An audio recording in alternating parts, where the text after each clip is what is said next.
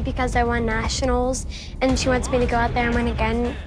Once again, this is act number 10 in our Elite Junior Contemporary Solos. Please welcome to the stage, Chloe with Nobody's Perfect.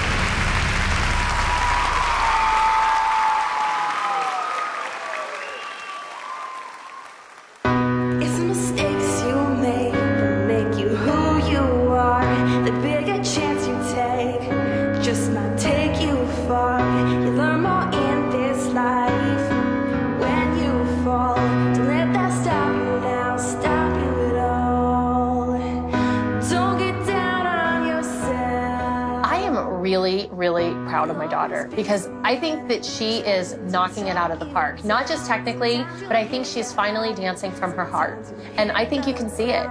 Don't get down on yourself.